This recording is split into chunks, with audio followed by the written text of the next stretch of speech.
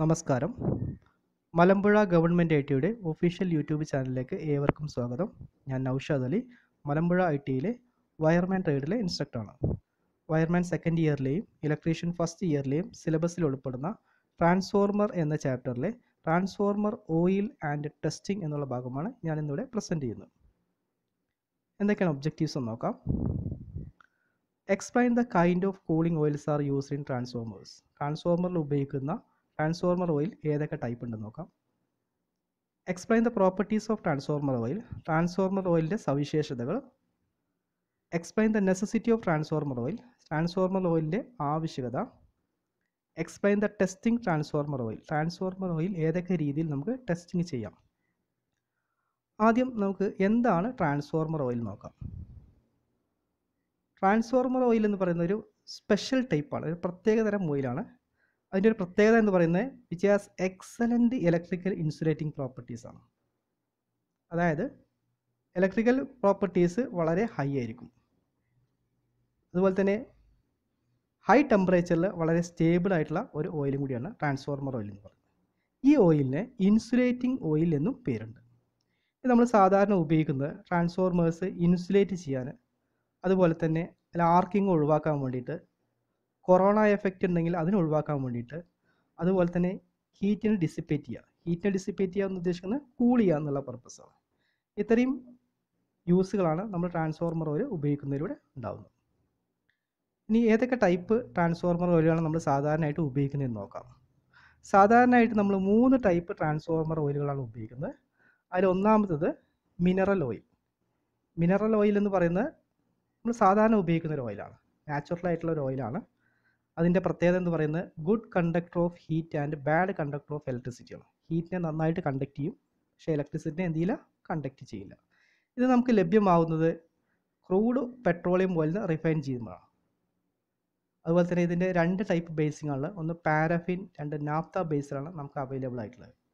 Mineral oil സാധാരണ available ആയിട്ട് 2 ബേസിക്കിലാണ്. ഒന്ന് പാരഫിൻ, രണ്ടാമത്തെ നാഫ്ത ബേസിലാണ്. ഇതിൻ്റെ ഒരു ഡിസഡ്വാൻറ്റേജ് എന്ന് പറയുന്നത് എന്താണെന്ന് വെച്ച് കഴിഞ്ഞാൽ അബ്സോർബ് ദ മോയ്സ്ചർ ആൻഡ് ഇൻഫ്ലമേബിൾ ആണ്.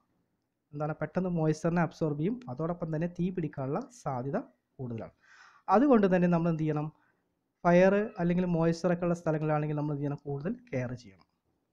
ഇനി രണ്ടാമത്തെ ടൈപ്പ് എന്ന് പറയുന്നത് സിന്തറ്റിക് ഓയിലാണ്. രണ്ടാമത്തെ ടൈപ്പ് സിന്തറ്റിക് ഓയിൽ എന്ന് പറഞ്ഞു കഴിഞ്ഞാൽ അത് ആർട്ടിഫിഷ്യലാണ്, അതായത് കെമിക്കൽ പ്രൊഡക്റ്റാണ്. അതുകൊണ്ട് തന്നെ ഇതിൻ്റെ എന്തായിരിക്കും ഇതിൻ്റെ പ്രത്യേകത എന്ന് വെച്ച് കഴിഞ്ഞാൽ നമ്മൾ സാധാരണ ഇത് 2 ടൈപ്പാണ് ഉപയോഗിക്കുന്നത്. ഒന്ന് സിലിക്കൺ ലിക്വിഡ്സ് ഉണ്ട്, അതുപോലെ തന്നെ ഹൈഡ്രോ കാർബൺ ലിക്വിഡ്സ് ഉണ്ട്. ഇതിൻ്റെയൊക്കെ പ്രത്യേകത എന്ന് വെച്ച് കഴിഞ്ഞാൽ do not catch fire easily, പെട്ടെന്ന് തീ പിടിക്കില്ല എന്നുള്ളതാണ്. അതുകൊണ്ട് തന്നെ നമ്മളിത് ഉപയോഗിക്കുന്നത് തീ പിടിച്ചു കഴിഞ്ഞാൽ പെട്ടെന്ന് അപകടം ഉണ്ടാകുന്ന സ്ഥലങ്ങളായിട്ടുള്ള മൈൻസ്, റിഫൈനറീസ്, ടണൽസ് തുടങ്ങിയ സ്ഥലങ്ങളിലാണ് നമ്മളിത് കൂടുതലായിട്ട് ഉപയോഗിക്കുന്നത്. ഇതിൽ സിലിക്കണിൻ്റെ പ്രത്യേകത ലോ ഇൻഫ്ലമേബിൾ ആണ്, തീ പിടിക്കാനുള്ള സാധ്യത കുറവാണ്, വളരെ കുറവാണ്. ഹൈഡ്രോ കാർബൺ ലിക്വിഡ്സ് ആണെങ്കിൽ നോൺ ഇൻഫ്ലമേബിൾ ആണ്, തീ പിടിക്കുകയില്ല, തീ പിടിക്കാനുള്ള ഒരു സാധ്യതയില്ല. അതാണ് അതിൻ്റെ പ്രത്യേകത എന്ന് പറയുന്നത്. അപ്പോൾ നമുക്കിവിടെ 3 ടൈപ്പ് ഓയിലുകളാണ് നമ്മൾ പഠിച്ചത്. ഒന്ന് മിനറൽ ഓയിൽ, അത് നാച്ചുറലായിട്ടാണ്, ഇൻഫ്ലമേബിൾ ആണ്. രണ്ടാമത്തെ സിന്തറ്റിക് ഓയിൽ 2 ടൈപ്പാണ് വരുന്നത്, silicon liquids, hydro carbon liquids. Silicon liquids ആണ് ലോ ഇൻഫ്ലമേബിൾ ആണ്, ഹൈഡ്രോ കാർബൺ ലിക്വിഡ്സ് ആണെങ്കിൽ നോൺ ഇൻഫ്ലമേബിൾ ആണ്. അടുത്ത നമുക്ക് പ്രോപ്പർട്ടീസ് ഓഫ് ട്രാൻസ്ഫോർമർ ഓയിൽ നോക്കാം. ട്രാൻസ്ഫോർമറിന് ആവശ്യമായുള്ള പ്രോപ്പർട്ടീസ്, സവിശേഷതകൾ എന്തൊക്കെയാണെന്ന് നോക്കാം. ഒന്നാമത്തത് high specific resistance. അതിനെന്തുണ്ടായിരിക്കണം, high specific resistance, resistivity നന്നായിട്ട് കൂടുതൽ ഉണ്ടായിരിക്കണം. 2 ബെറ്റർ ഹീറ്റ് കണ്ടക്ടിവിറ്റി, പെട്ടെന്ന് ഹീറ്റിനെ കണ്ടക്ട് ചെയ്യാനുള്ള കഴിവ് ഉണ്ടായിരിക്കണം. അതുപോലെ ഹൈ ഫയറിംഗ് പോയിന്റ്, അതായത് എന്താണ്, not catch the fire easily, പെട്ടെന്ന് തീ പിടിക്കാൻ പാടില്ല, ലോ ടെമ്പറേച്ചറിലൊന്നും പെട്ടെന്ന് തീ പിടിക്കാൻ പാടില്ല, ഹൈ ഫയറിംഗ് പോയിന്റ് ആയിരിക്കണം. അതുപോലെ തന്നെ ഡി നോട്ട് അബ്സർബ് മോയ്സ്ചർ, മോയ്സ്ചറിനെ പെട്ടെന്ന് അബ്സർബ് ചെയ്യാൻ പാടില്ല. അതുപോലെ തന്നെ ലോ വിസ്കോസിറ്റി, വിസ്കോസിറ്റി വളരെ കുറവായിരിക്കണം. വിസ്കോസിറ്റി കുറവെന്ന് പറഞ്ഞാൽ പെട്ടെന്ന് സർക്കുലേറ്റ് ചെയ്യാൻ പറ്റുന്ന രൂപത്തിലായിരിക്കണം. അപ്പോൾ നമുക്കറിയാം, നമ്മൾ കൂളിംഗ് ഒക്കെ പഠിക്കുന്ന സമയത്ത് നമ്മൾ ആ കൂളിംഗ് പർപ്പസ് പറഞ്ഞാൽ എന്താണ്, ട്രാൻസ്ഫോർമർ ഓയിലിനെ സർക്കുലേറ്റ് ചെയ്തിട്ടാണ് പെട്ടെന്ന് കൂളി ചെയ്യുന്നത്. അപ്പോൾ വിസ്കോസിറ്റി കൂടുതലാണെങ്കിൽ ഈ സർക്കുലേഷൻ എന്തായിരിക്കും, കുറവായിരിക്കും. അതുകൊണ്ട് തന്നെ ഇവിടെ വിസ്കോസിറ്റി എന്തായിരിക്കണം, പരമാവധി കുറവായിരിക്കണം. അപ്പോൾ ഇത്രയും പ്രോപ്പർട്ടീസാണ് ട്രാൻസ്ഫോർമർ ഓയിലിൽ ഉണ്ടായിരിക്കുന്നത്. ഒന്ന് ഹൈ സ്പെസിഫിക് റെസിസ്റ്റൻസ് ആയിരിക്കണം, ബെറ്റർ ഹീറ്റ് കണ്ടക്ടിവിറ്റി ആയിരിക്കണം, ഹൈ ഫയറിംഗ് പോയിന്റ് ആയിരിക്കണം, അതുപോലെ തന്നെ ഡു നോട്ട് അബ്സർബ് മോയ്സ്ചർ, മോയ്സ്ചറിനെ ആഗിരണം ചെയ്യാൻ പാടില്ല, അതുപോലെ തന്നെ ലോ വിസ്കോസിറ്റി ആയിരിക്കണം. ഇത്രയും പ്രോപ്പർട്ടീസാണ് ട്രാൻസ്ഫോർമർ ഓയിലിന് ഉണ്ടായിരിക്കേണ്ടത്. ഇനി എന്തൊക്കെയാണ് നെസസിറ്റി എന്ന് നോക്കാം. Necessity of transformer oil. അതിൽ നമ്മൾ നേരത്തെ പഠിച്ചിട്ടുണ്ട്, പ്രധാനമായിട്ടും ഒന്ന് കൂളിംഗ് എന്നുള്ളത് തന്നെയാണ് ആവശ്യം. അതായത് ട്രാൻസ്ഫോർമർ വർക്ക് ചെയ്യാൻ തുടങ്ങിക്കഴിഞ്ഞാൽ ട്രാൻസ്ഫോർമറിൽ ഉണ്ടാകുന്ന വൈൻഡിങ്ങിലും അതുപോലെ തന്നെ കോറിലൊക്കെ ഉണ്ടാകുന്ന ഹീറ്റിന് നമ്മൾ എന്ത് ചെയ്യണം, ഒഴിവാക്കണം. എങ്കിൽ മാത്രമേ ട്രാൻസ്ഫോർമർ എഫിഷ്യൻ്റ് ആയിട്ട് വർക്ക് ചെയ്യും, അതുപോലെ തന്നെ ലോങ് ലൈഫിൽ നിൽക്കുകയും അതുപോലെ ഹയർ എഫിഷ്യൻസിയിൽ വർക്ക് ചെയ്യാൻ സാധിക്കുകയും ചെയ്യുള്ളൂ. അപ്പോൾ ഇതിന് ഒന്നാമത്തെ ആവശ്യകത എന്ന് പറഞ്ഞാൽ എന്തായിരിക്കണം, അത് കൂള് ചെയ്യുക എന്നുള്ളതിന്. രണ്ടാമത്തെ ഇൻസുലേഷൻ ചെയ്യുക എന്നുള്ളതാണ്. ട്രാൻസ്ഫോമർ നമുക്കറിയാം, ട്രാൻസ്ഫോമറിൻ്റെ പാർട്സുകൾ തമ്മിലും അതുപോലെ തന്നെ ട്രാൻസ്ഫോമറിൻ്റെ പാർട്സുകൾ എർത്തുകളൊക്കെ തമ്മിൽ എന്ത് ചെയ്യണം, ഇൻസുലേറ്റ് ചെയ്യണം. അപ്പോൾ ട്രാൻസ്ഫോർമർ ഓയിൽ ഉപയോഗിക്കുന്നതുകൊണ്ടുള്ള ഗുണം എന്ന് പറയുന്നത് ഈ പാർട്സുകളുടെ ഇടയിൽ ഉണ്ടാകുന്ന ക്ലിയറൻസ് നമുക്ക് കുറക്കാൻ കഴിയും. അതുകൊണ്ട് തന്നെ ട്രാൻസ്ഫോമറിൻ്റെ ടോട്ടൽ സൈസ് നമുക്ക് എന്ത് ചെയ്യാൻ കഴിയും, കുറവ് ചെയ്യാൻ കഴിയും. അപ്പോൾ ഇതിൻ്റെ നെസസിറ്റി എന്ന് പറയുന്നത്, ട്രാൻസ്ഫോമറിൻ്റെ നെസസിറ്റി പ്രധാനമായിട്ട് രണ്ടാണുള്ളത്. ഒന്ന് കൂളിംഗ്, രണ്ടാമത്തെ ഇൻസുലേഷൻ എന്നുള്ളതാണ്. ഇനി നമുക്ക് ട്രാൻസ്ഫോർമർ ഓയിൽ ഉപയോഗിക്കുന്ന സമയത്ത് പീരിയോഡിക്കലായിട്ട് കുറേ ടെസ്റ്റിംഗ് നടത്തേണ്ടി വരും. ട്രാൻസ്ഫോർമർ ഓയിൽ പുതിയത് ഉപയോഗിക്കുക അല്ലെങ്കിൽ നമ്മൾ സർവീസിങ് നടത്തി ചെയ്യുന്ന സമയത്ത് ആ ട്രാൻസ്ഫോർമർ ഓയിലിൻ്റെ കണ്ടീഷൻസ് അറിയുന്നതിന് വേണ്ടിയിട്ട് കുറച്ച് ടെസ്റ്റുകൾ നമ്മൾ സാധാരണ നടത്താറുണ്ട്. നമ്മൾ സാധാരണ ഉപയോഗിക്കുന്ന ടെസ്റ്റുകൾ ഏതൊക്കെയാണ് നോക്കാം. സാധാരണ നമ്മൾ 4 ടെസ്റ്റുകളാണ് നടത്താറ്. ഒന്ന് field test of insulating oil, 2 crackle test of insulating oil, 3 dielectric test of insulating oil, 4 acidity test. ഈ 4 ടെസ്റ്റുകളാണ് നമ്മൾ സാധാരണയായിട്ട് നടത്താറുള്ളത്. ഇതിൽ നമുക്ക് ഓരോ ടെസ്റ്റുകളും നോക്കാം. ആദ്യം ഫീൽഡ് ടെസ്റ്റ് ഓഫ് ട്രാൻസ്ഫോർമർ. എന്താണ് ഫീൽഡ് ടെസ്റ്റ് എന്ന് നോക്കാം. ഫീൽഡ് ടെസ്റ്റ് എന്ന് പറയുന്നത് വളരെ സിമ്പിളാണ്. അതായത് നമ്മൾ ചെയ്യേണ്ടത് എന്താ വെച്ച് കഴിഞ്ഞാൽ, ഒരു പിപ്പറ്റ് എടുത്തിട്ട് ആ പിപ്പറ്റിലേക്ക് ടെസ്റ്റ് ചെയ്യാനുള്ള ട്രാൻസ്ഫോർമർ ഓയിൽ എടുക്കുക. അതിനുശേഷം ഒരു സ്റ്റിൽ സർഫസ് ഡിസ്റ്റിൽ വാട്ടർ, അതായത് ഡിസ്റ്റിൽ വാട്ടറിൻ്റെ സർഫസ്, അതായത് ഇളകാത്ത നല്ല സ്റ്റില്ലായിട്ടുള്ള സർഫസിലേക്ക് മെല്ലെ പതുക്കനെ എന്ത് ചെയ്യുക, ഒരു ഡ്രോപ്പ് ഓയിൽ ഒഴിക്കുക. ഇങ്ങനെ ഒഴിക്കുന്ന സമയത്ത് അതിൻ്റെ ഷേപ്പ് എന്തായിരിക്കണം, റിട്ടൈൻ ചെയ്തിരിക്കണം, ഷേപ്പ് ഉണ്ടായിരിക്കണം. അങ്ങനെയാണെങ്കിൽ ഓയിൽ ഗുഡാണ്. അല്ലെങ്കിൽ അത് നമ്മൾ ഫ്ലാറ്റൻ ചെയ്യുകയാണെങ്കിൽ മാക്സിമം അളവ് പറയുന്നുണ്ട്, ഒരു 15 mm to 18 mm വരെ ഫ്ലാറ്റൻ ചെയ്യാവൂ. അങ്ങനെ അതിനേക്കാളും കൂടുതൽ ഫ്ലാറ്റൻ ചെയ്യുകയാണെങ്കിൽ നമ്മൾ എന്താണ്, ഈ ട്രാൻസ്ഫോർമർ ഓയിൽ റീകണ്ടീഷൻ ചെയ്യണം. അതല്ല, ഈ ഫ്ലാറ്റിങ് സ്പ്രെഡിങ് വളരെ കൂടുതലാണെങ്കിൽ നമ്മൾ ഇത് ഉപയോഗിക്കാൻ പാടില്ല. വേറെ ട്രാൻസ്ഫോർമർ ഓയിൽ രണ്ടാമത് റീപ്ലേസ് ചെയ്ത് ഉപയോഗിക്കുകയാണ് ചെയ്യുന്നത്. അപ്പോൾ ഈ ടെസ്റ്റിങ്ങിന് പറയുന്ന പേരാണെന്ത്, ഫീൽഡ് ടെസ്റ്റ് എന്ന് പറയുന്നത്. Field test of transformer oil. രണ്ടാമത്തെ test crackle test of transformer oil. ഇത് നേരത്തെ പറഞ്ഞ വളരെ സിമ്പിളായിട്ടൊരു ടെസ്റ്റാണ്. അതായത് നമ്മൾ ട്രാൻസ്ഫോർമർ ഓയിലിലെ മോയ്സ്ചറിൻ്റെ കണ്ടൻറ്റ് ഉണ്ടോ എന്ന് അറിയാനുള്ള ടെസ്റ്റാണിത്. ട്രാൻസ്ഫോർമർ ഓയിൽ മോയ്സ്ചറിൻ്റെ കണ്ടൻറ്റ് പ്രസൻസ് അറിയാൻ വേണ്ടിയുള്ള ഒരു ടെസ്റ്റാണിത്. ഇത് നമ്മൾ ചെയ്യുന്നത്, ഒരു ഹോട്ട് പ്ലേറ്റ് എടുക്കുക. ആ ഹോട്ട് പ്ലേറ്റിലേക്ക് എന്ത് ചെയ്യാം, 1-2 ഡ്രോപ്സ് ട്രാൻസ്ഫോർമർ ഓയിൽ ഒഴിക്കുക. ഇങ്ങനെ ഡ്രോപ്പ് ചെയ്യുന്ന സമയത്ത് അതിന് യഥാർത്ഥ നല്ല ട്രാൻസ്ഫോർമർ ഓയിലാണെങ്കിൽ, ഗുഡ് ട്രാൻസ്ഫോർമർ ഓയിലാണെങ്കിൽ അതിലൊരു സിസിൽ സൗണ്ട് മാത്രമേ, അതായത് സിസ് എന്നുള്ളൊരു സിസിൽ സൗണ്ട് മാത്രമേ ഉണ്ടാവുള്ളൂ. അതുപോലെ മോയ്സ്ചറിൻ്റെ കണ്ടൻറ്റ് ഉണ്ടെങ്കിൽ ഒരു ക്രാക്കിൾ സൗണ്ട് ആയിരിക്കും ഉണ്ടാവുക. എന്താണ് ഈ ക്രാക്കിൾ സൗണ്ട് എന്ന് പറയുന്നത്? അപ്പോൾ നമ്മൾ തിളപ്പിച്ച എണ്ണയിലേക്ക് 1-2 ഡ്രോപ്സ് വെള്ളം ഒഴിക്കുകയാണെങ്കിൽ എന്തായിരിക്കും സംഭവിക്കുക, ആ ഒരു സൗണ്ട് വരും. ആ സൗണ്ടിലാണ് നമ്മൾ എന്ത് പറയുന്നത്, ക്രാക്കിൾ സൗണ്ട് എന്ന് പറയുന്നത്. അപ്പോൾ അങ്ങനെ ക്രാക്കിൾ സൗണ്ട് ഉണ്ടാവുക, അതുപോലെ തന്നെ ഇവാപ്പറേഷൻ ഉണ്ടാവുക, അങ്ങനെ വെള്ളം എവാപ്പറേറ്റ് ചെയ്ത് പോവുക. ഇത് രണ്ടും നമുക്ക് കട്ട് കഴിഞ്ഞാൽ നമുക്ക് അറിയാൻ പറ്റും അതിലെന്തുണ്ട്, മോയ്സ്ചറിൻ്റെ കണ്ടൻറ്റ് ഉണ്ട്. ഇത് വളരെ സിമ്പിളായിട്ടുള്ള ഒരു മെത്തേഡാണ്. അതുപോലെ തന്നെ എന്താണ്, എളുപ്പത്തിൽ ചെയ്യാൻ പറ്റുന്നതാണ്, കോസ്റ്റ് എഫക്റ്റീവാണ് അല്ലേ. അപ്പോൾ ഇതിൽ ഒരു ചിത്രത്തിൽ കൊടുത്തിട്ടുണ്ട്. നമ്മളൊരു ഹോട്ട് പ്ലേറ്റിലേക്ക് ഒഴിക്കുമ്പോൾ അതിൽ പിന്നെ മോയ്സ്ചർ കണ്ടൻറ്റ് ഇല്ലെങ്കിൽ എന്തായിരിക്കും, രണ്ടാമത്തെ കുറച്ച് മോയ്സ്ചർ കണ്ടൻറ്റ് ഉണ്ടെങ്കിൽ എന്തായിരിക്കും, അതിൻ്റെ മോയ്സ്ചർ കണ്ടൻറ്റ് അളവ് കൂടുമ്പോൾ എന്തായിരിക്കും എന്നുള്ളതൊക്കെ അതിൽ അതുപോലെ തന്നെ അതിൽ എഴുതിയിട്ടുണ്ട്. എന്താണ്, അതിൻ്റെ സൗണ്ടിൻ്റെ അളവ് എഴുതിയിട്ടുണ്ട്. അതുപോലെ തന്നെ അതിലുണ്ടാവുന്ന എവാപ്പറേഷൻ എത്രത്തോളം എന്നുള്ള അറിയാൻ പറ്റും. ഇത് നമുക്ക് വിഷ്വലായിട്ട് നമ്മൾ സ്ഥിരമായിട്ട് ചെയ്യുകയാണെങ്കിൽ നമുക്ക് എളുപ്പത്തിൽ കണ്ടുപിടിക്കാൻ കഴിയുന്ന ഒരു ടെസ്റ്റാണ്. അപ്പോൾ ഇതിൻ്റെ പ്രത്യേകത എന്ന് പറയുന്നത് എന്താണ്, എളുപ്പം ചെയ്യാൻ പറ്റും, സിമ്പിളാണ്, അതുപോലെ തന്നെ കോസ്റ്റ് എഫക്റ്റീവാണ്. ഇത് നമ്മൾ ഉപയോഗിക്കുന്നതിന് വേണ്ടിയിട്ടാണ്, ട്രാൻസ്ഫോർമർ ഓയിലിലെ മോയ്സ്ചർ കണ്ടൻറ്റിൻ്റെ പ്രസൻറ്റ് അറിയാൻ വേണ്ടിയിട്ടാണ് ഉപയോഗിക്കുന്നത്. അടുത്ത ഡൈലക്ട്രിക് ടെസ്റ്റ്, വെരി ഇമ്പോർട്ടൻ്റ് ആയിട്ടുള്ള ടെസ്റ്റാണത്. ട്രാൻസ്ഫോർമർ ഓയിലിൻ്റെ ഡൈലക്ട്രിക് സ്ട്രെങ്ത് മെഷർ ചെയ്യുന്ന ഒരു ടെസ്റ്റാണിത്. ഇത് നമ്മൾ ചെയ്യുന്നത് എന്താണ്, ട്രാൻസ്ഫോർമർ ഓയിലിൻ്റെ ഡൈലക്ട്രിക് സ്ട്രെങ്ത് എത്രയുണ്ട് എന്നുള്ളത് മെഷർ ചെയ്യാണ് ചെയ്യുന്നത്.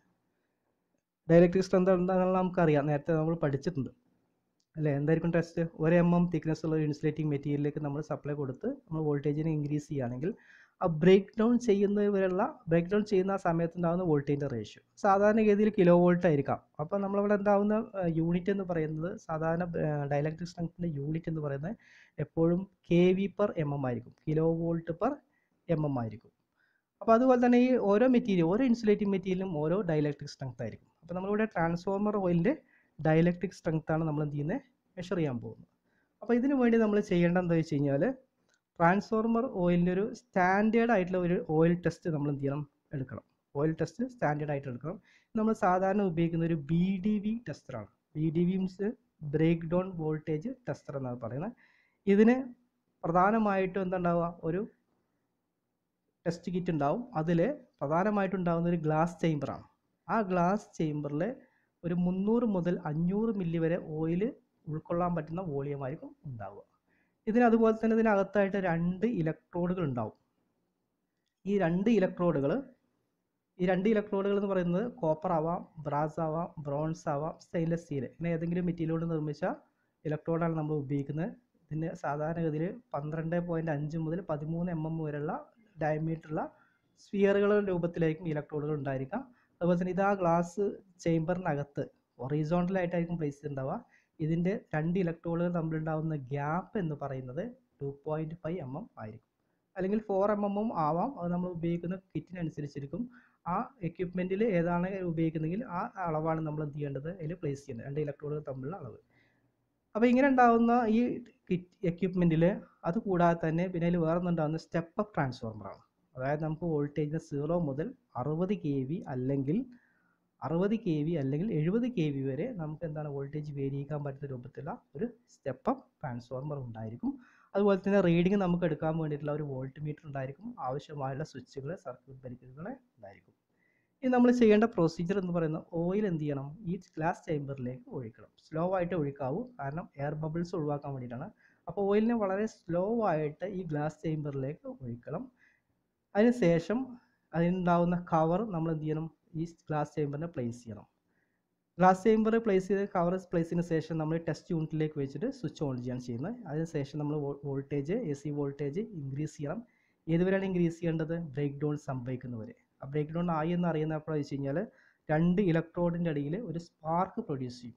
അപ്പോഴാണ് ആ ബ്രേക്ക് ഡൗൺ സംഭവിക്കുന്നത്. ആ ഫിഗറിലെ ചിത്രത്തിൽ നമുക്ക് കാണാൻ കഴിയും, 2 ഇലക്ട്രോഡിൻ്റെ ഇടയിൽ എന്തുണ്ട്, ആ ട്രാൻസ്ഫോർമർ ഓയിലിൽ ബ്രേക്ക് ഡൗൺ സംഭവിച്ചിട്ട് ഒരു സ്പാർക്ക് പ്രൊഡ്യൂസ് ഉണ്ട്. അപ്പോൾ അങ്ങനെ ആ സ്പാർക്ക് പ്രൊഡ്യൂസ് ചെയ്യുന്ന സമയത്തുണ്ടാവുന്ന വോൾട്ടേജ് അതായിരിക്കും എന്ത് വരിക, ആ സമയത്തുണ്ടാകുന്ന ബ്രേക്ക് ഡൗൺ വോൾട്ടേജ്. അത് നമുക്കിത് അറിയാൻ പറ്റും. ആ സമയത്ത് എന്താണ്, സർക്യൂട്ട് ഓപ്പൺ ആവും, ഓട്ടോമാറ്റിക്കലായിട്ട് ഓപ്പൺ ആയിട്ട് നമുക്ക് ആ റീഡിങ് വോൾട്ട് മീറ്റർ ലഭ്യമാവും. അപ്പോൾ ഇങ്ങനെ ഉണ്ടാകുന്ന റീഡിങ് എന്ന് പറയുന്നത് സാധാരണഗതിയിൽ ഒരു ന്യൂ അൺഫിൽറ്റേർഡ് ആയിട്ടുള്ള ഓയിലാണെങ്കിൽ, ഫിൽറ്റർ ചെയ്യാത്ത ഓയിലാണെങ്കിൽ അതിൻ്റെ ബ്രേക്ക് ഡൗൺ വോൾട്ടേജ് എന്ന് പറയുന്നത് 30 kV ആയിരിക്കും. ഫിൽറ്റർ ചെയ്ത ഓയിലാണെങ്കിൽ 50 kV ആയിരിക്കും.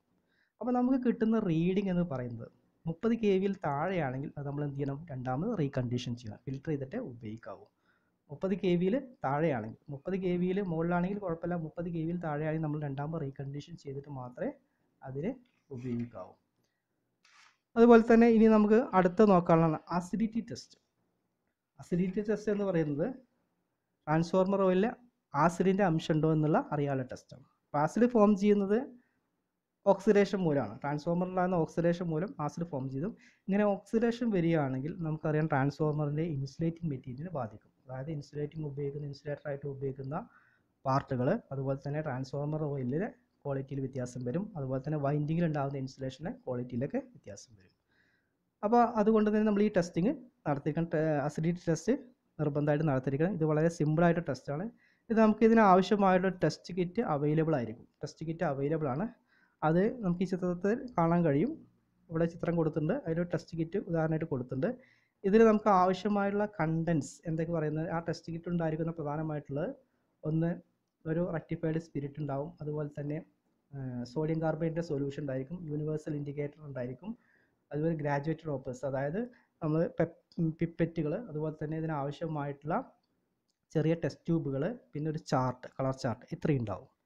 നമ്മൾ ചെയ്യേണ്ട പ്രൊസീജിയർ എന്ന് പറയുന്നത് ആദ്യം 1 മില്ലി ട്രാൻസ്ഫോർമർ ഓയിൽ ടെസ്റ്റ് ചെയ്യാനുള്ള 1 മില്ലി ട്രാൻസ്ഫോർമർ ഓയിൽ സിറിഞ്ചിൽ അളവെടുത്തിട്ട് നമ്മൾ ടെസ്റ്റ് ട്യൂബിൽ എടുക്കണം.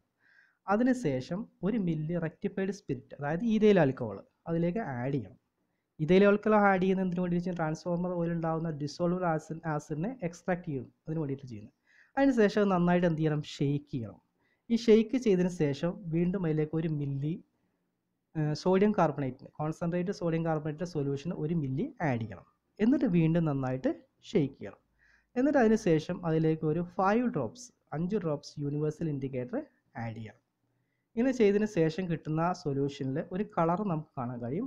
ആ കളർ അനുസരിച്ച് നമുക്ക് എന്ത് ചെയ്യാൻ പറ്റും, ആ കളർ അനുസരിച്ചിട്ട് നമുക്ക് അതിൻ്റെ അസിഡിറ്റി കണ്ടൻറ്റ് അറിയാൻ പറ്റും. ഇപ്പം നമ്മൾ നിമി ബുക്കിലാണെങ്കിൽ ബ്ലാക്ക് കളറൊക്കെ കിട്ടുന്നെങ്കിൽ 0 ആയിരിക്കും, ഗ്രീൻ ആണെങ്കിൽ 0.2 ആയിരിക്കും, യെല്ലോ ആണെങ്കിൽ 0.5 ആയിരിക്കും, ഓറഞ്ച് ആണെങ്കിൽ 1 ആയിരിക്കും.